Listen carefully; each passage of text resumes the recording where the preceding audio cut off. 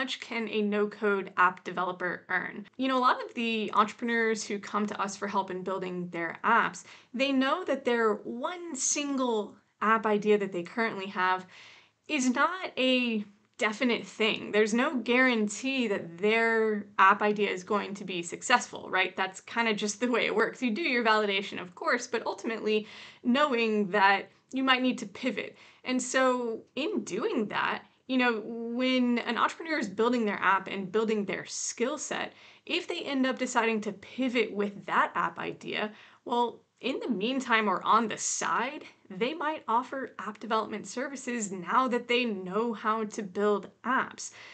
We've seen some people become app developers just because they become so obsessed with building apps, which we can obviously understand. A lot of developers try to price their services or the apps that they build based on time.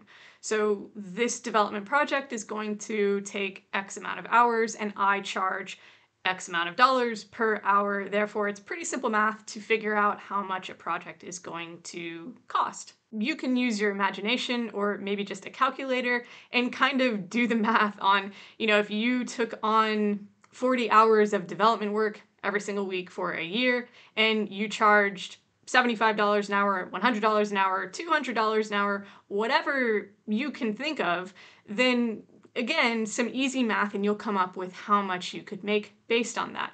And I should say that $75 to $200 per hour range, none of that is crazy. Some people charge a lot less than that. Some people charge a lot more than that. Really, it also depends on your own skill set as a developer.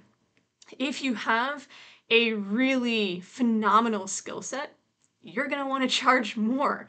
And, that's going to mean you're building apps faster. And so maybe the project length is actually compressed by a lot. Well, you shouldn't be charging less for that. You should really be charging more for that, because the faster someone gets the end result, the more valuable that is, because the more time they have to now get that end result to their users and start building up their revenue. The way I prefer to think about how much you could make as a developer is really based on the outcome that you're selling. So ideally, you become specialized in some way.